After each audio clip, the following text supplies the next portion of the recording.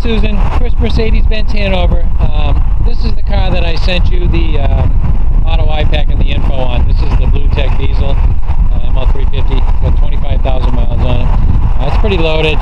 This is just for informational purposes. Like I say, just do this for a review. That way you can use or eliminate any one of these cars that I send you, but I want to keep you in the loop with options. This does have the lighted running boards. It has keyless go. It's very clean inside, even though this has not been cleaned. It has not been through our recon department. Has Harman Kardon, has lane keeping, blind spot, navigation, tilt telescope, navigation. It's got the park pilot too, so this will park itself. And it also has the round view sensors that detect if anything's in front of you or behind you. You can, I don't know if you can see the sensors on the bumper, but they go all the way around the car. The car is real clean. It's called Palladium Silver, which is almost a light gray color. It's been kept in fantastic shape. This was a lease, so they obviously have to do that.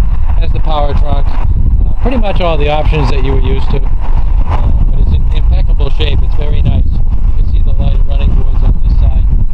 Just a little something different. So has the right equipment.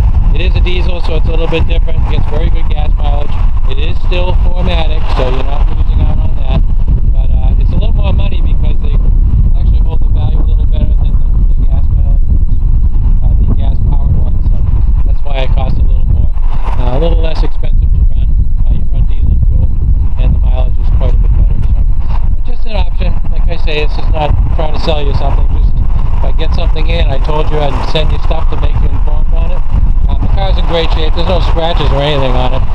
This car was obviously garaged. It's going to be certified. I can't find a mark on this car anywhere. We haven't even cleaned it. So, just for your FYI. Hope you're hitting the ball straight.